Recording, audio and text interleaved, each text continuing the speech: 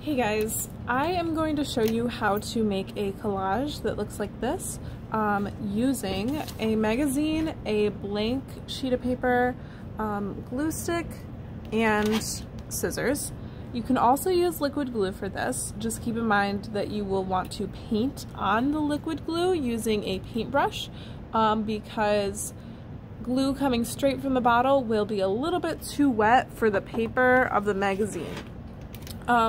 So here's an example of one that I got started, just to show you what the background looks like.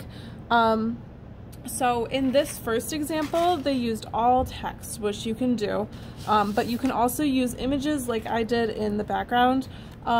Think of neutral colors that you can use, such as white, black, brown, and gray. I would stick to neutral colors unless you have a plan.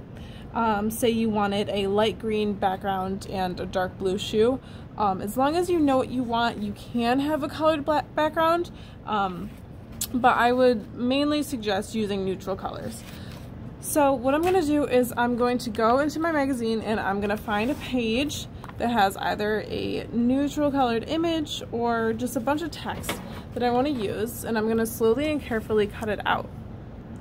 Keep in mind that you can rip as well, or you can do a mixture of cutting and ripping in your background. Just make sure that your ripping is controlled and you know where it's going. So I'm just going to take the back of this and cover it with glue, with my glue stick. Alright, so I just glued the back of this and I'm going to put it on my sheets. Just lining up the corners. I want to cover this whole piece of paper so that no white is showing at all. So I'm just going to really fill the background, and then we'll add the sneaker.